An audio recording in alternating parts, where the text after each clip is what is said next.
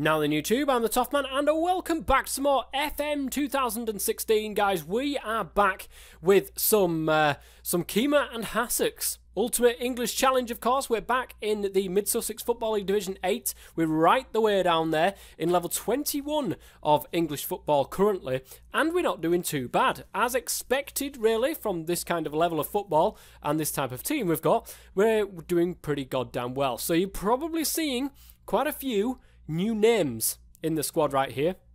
I did tell you to put a name in for Neil Richmond. I do block recording, so I won't get that until the end of my block recording. So, you know, keep that in mind, guys. But one thing occurred to me. When I was looking through my transfers, guys, I have been absolutely decimated once again. And I don't know why I keep getting decimated. Absolutely just getting stripped of all my players. We've now lost George Lawton, the centre-back. We've lost Sam Hurrell, of course, the left midfielder. We've lost Jamie Towers, the right midfielder. Taylor Rolls, the other centre-back. The centre-back that we've got. Jack Bailey, the backup striker that we've got. The only players that we really have left are Neil Richmond and Jack Ward. All the rest, well, actually, no. We've still got Melvin Minter. We've still got Nathan DeMonte. We've still got Nick Treadwell. But as for that, guys, everybody else is players that I've had to buy in or so on and so forth. So we've got some injuries to Frankie Everett, the other centre-back that we've got at the moment. We've got an injury to Lee Grace, the left-back. And we've also got an injury to Sonny French. Very disappointed at the moment, but what can you do? What can you do? We really got decimated. Has it made any difference to my results? Well, the simple answer is no. It has made no difference to my results whatsoever. I last played... Who did I play last? Wivelsfield Green Pilgrim, wasn't it? I'm pretty sure it was... Oh, no, it was the second time I played them, 2-0. And then the next game, guys, we were against Cuckfield Rangers in the Parsons Challenge Cup second round. We won a massive 8-0. Neil Richmondo with a hat-trick, 11, 15, 22. Another really quick hat-trick for him in 11 minutes. Jack Ward on the 26th. David Bryant, Frankie Everett and Dominic Crawford getting 2 goals after coming on for Neil Richmondo after he got his hat-trick. And he got a brace himself, so he didn't do too bad. 15 shots, 11 on target, 45%. Did very well.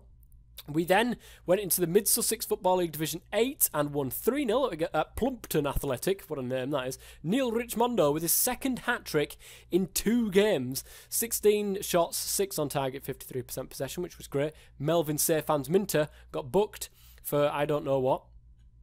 That was a 3-0 victory. The Malins Challenge Cup second round was a 4-0 victory. Again, Neil Richmondo with 3 hat-tricks in 3 consecutive games. When does that ever happen? I have no idea. Simon White scoring the goal, but other than that, Neil Richmondo getting another hat-trick, 4-0. Marsfield Village 3, we played, well, 2, sorry, we played them, we beat them 3-2. And look, Neil Richmondo with his 4th hat-trick in 4 fucking games. Holy ball sacks. This guy, 48, 52 and 69. I don't know when this last happened. I don't think it did. I don't think I've ever had a hat-trick in 2 consecutive games. Never mind 4 consecutive games. It's absolutely crazy. It really is, guys. And then the Mid-Sussex Junior Cup, you can see it was a 2-2 draw, so there was no hat-trick in this one for him. But we played Fletching. It was Darren Jackson and Eddie Stone who scored. But Neil Richmond did get a goal, guys. He did get a goal. He got substituted in the 90th minute, should I say. And then Saul Gibson's own goal then got cancelled out by a 103-minute goal by Eddie Stone. It was annoying, guys. Look at this. 23 shots, 12 on target. They had 3 on target, scored 2 of them. And at that stage, though, when they scored the second one, they had only 2 on target. They literally scored with every shot that they got on target. It was very, very annoying. But we managed to beat them in the penalty shootout, so that's great. 2-2, we're through to the next round of the Mid-Sussex Junior Cup. Then back into the league again, Burgess Hill Albion 2, and we drew against them 1-1. Disappointing game. Neil Richmond scoring in the 4th minute, and I thought, oh, hey up guys, we might be on for a big win again. But no, it wasn't to be, and Elijah Butterworth equalising in the 60th to make it 1-1. And then the Parsons Challenge Cup quarter-final. We seem to do well in the Parsons Challenge Cup, I've got to say.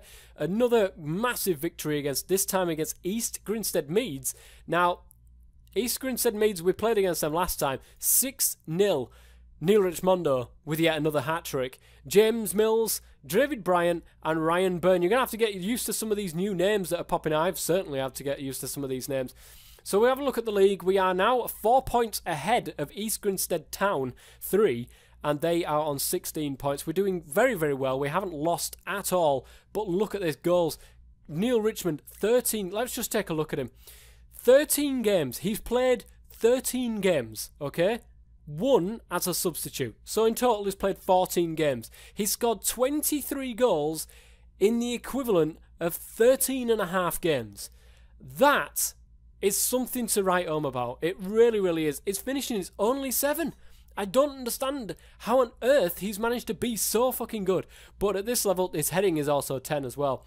But at this level, he's absolutely fantastic, guys. If you can pick up Neil Richmondo, definitely pick him up for this level. Let me know as well, guys, if you are playing this along with me, with Keemer and Hattricks. Let me know your stories. There was a guy earlier on in the series who was letting me know how he was going, but I haven't heard anything since, and I don't know whether or not he's playing it at the moment, but I am in Football League Division 8 and doing absolutely fantastically.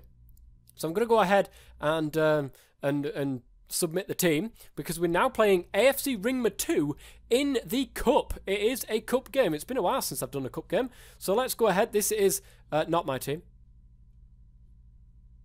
Where is it? Here's my team, look.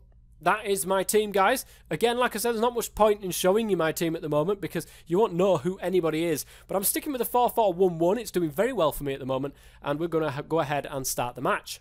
Oh, and Mills has latched onto a mistake here. Mills, oh, he's been doing very well so far as Mills since, I brought him up from the youth. Smeaton whips it in. Oh, it's going to not do anything. It's Flanagan's ball forwards to Morrison. Out towards the wing now with Lockett. Latching onto the end of it. Whips it across. Oh, and it's off the bar twice, actually. But Melvin safe hands Minter gets it into those safe hands. Well, I have to say, I could have picked a better match for you guys. It's half-time. The score is currently 0-0 with only a couple of highlights to show you. Really nothing to write home about. On half-time, guys, I just want to talk really quickly about something that I've done.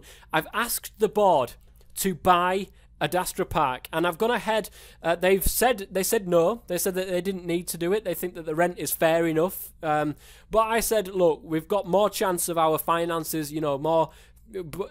Basically, they said at the end of the season we will buy Adastra Park. So that is another thing now, guys. We can concentrate. It's our own stadium. We can concentrate on building that up, getting all the financial revenue from that, because we're going to need it when we get into semi-professional and professional. That is when we're going to need our financial revenue, and this is safeguarding that for the future. Second half, let's go.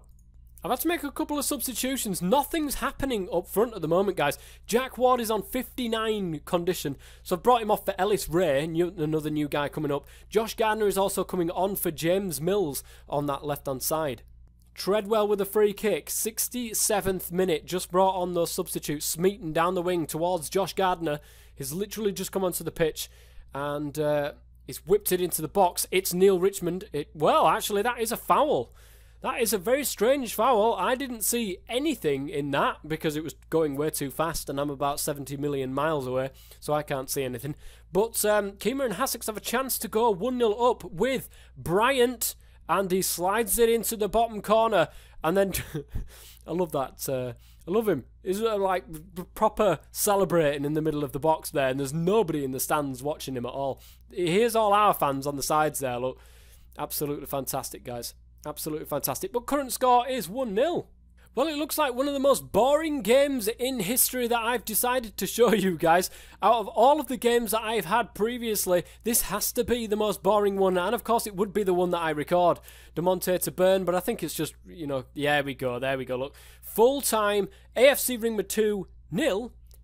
and Kima and Hattricks won. It is a victory nonetheless. Neil Richmondo got the assist and David Bryant with the goal. Of course, Neil Richmondo was the one who got the penalty, so he gets credited with the assist for that. And David Bryant slaps it away for 1-0. Now let's have a quick look at that. Look at that. 10 shots, 3 on target, 51% of the possession, but 11 shots, 5 on target was a little bit better. And we're through to the next round of the Cup. Now let's have a quick gander. Mid-Sussex Junior Cup 3rd round, so I believe we're now through to the quarter-finals of the Junior Cup, which is going to be fantastic. Ooh, I've got an achievement as well, guys. What is that? Team scored in 20 consecutive competition matches. That is absolutely fantastic once again. We are just breaking records, making chieves left, right, and centre, guys. But Neil Richmond, I mean, Jesus fuck me Christ. 23 goals in 14 games. A hat-trick in 4 consecutive games. Has anybody else had that happen to them? Because it's never in a million years happened to me. Neil Richmond, I take my hat off to you if I was wearing one. But anyway, that is going to be it for the end of this episode, guys. If you've enjoyed it, please go ahead and leave a like, as always. And until next time, I've been the Toff Man. Thank you very much for watching. As always, stay safe.